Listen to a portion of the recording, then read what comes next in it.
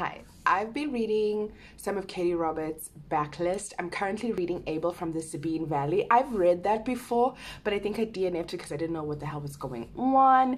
But now, I don't know, I'm kind of enjoying it. I'm like only 10% into it, but I'm liking it. And I'm listening to it on audiobook on Scribd. So I thought I just finished her Touch of Taboo series.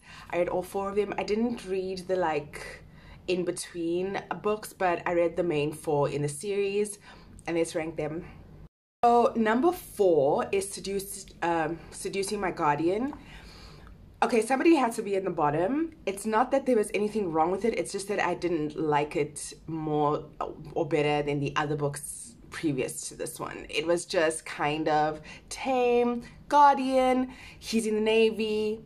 No, he was a Marine, I think, and then he took the heroine on as his ward when something happened to her parents, and she's always pined over him. But other than that, it was kind of, yeah, it was good. But yeah, My Dad's Best Friend, again, it was really good. Somebody had to be in the lower half. It's not that I didn't like it. It was just, I love the steam. I love that she was preoccupied with the architecture, with his job, and very competitive about that. That was a nice little thing that was added to it. But ultimately, it needs to be in the bottom half because the better ones.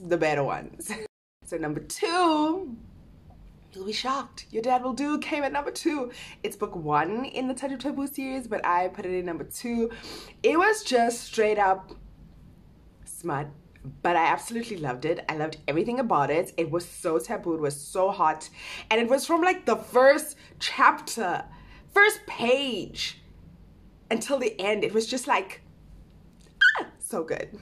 And then number 1, Gifting Me to His Best Friend. It's an MMF. It's an MMF, and I love MMF. So it has to be number 1 for that particular reason only. So Gifting Me to His Best Friend. I loved that. I just love MMFs, and I love when one of the guys has been pining over the other for a long time, and then the wife notices and also finds the friend attractive, and then they just, let's get it on. Let's be together because this is stupid, and I loved it. It's my favorite. So that's my rating of A Touch of Taboo. It's the first series that I've completed. I never finish series. I just forget about them, but this one, slammed.